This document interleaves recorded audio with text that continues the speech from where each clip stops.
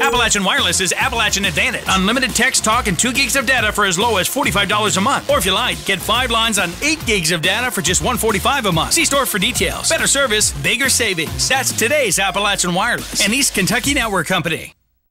1 out of every 6 Kentuckians struggle with hunger each year.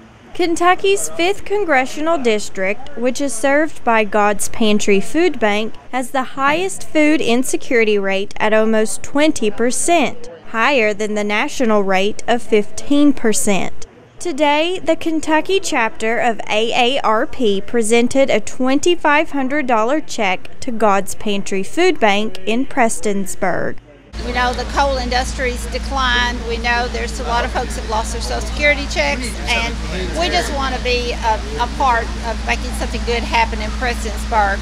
This is what AARP is about. The AARP Foundation is committed to an anti-hunger campaign. Along with today's check, last Saturday, local AARP volunteers collected over 9 grocery carts full of food at Food City, as well as $683.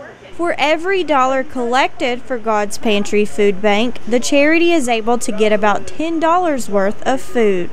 Food insecurity is a real problem. We have a lot of people here who are not getting the food that they really need. We're blessed to have Meals on Wheels and some congregate feeding in senior places, but it's an important goal of AARP to try to make sure that seniors have the food they need. When most think about feeding the hunger, it's typically between Thanksgiving and Christmas. However, God's Pantry Food Bank officials say they feed the hungry all year. Some of our busiest times are at the beginning of the summer when children are out of school. Today, God's Pantry Food Bank collected over $1,400 in donations. In Prestonsburg, Shelby Porter, EKB News.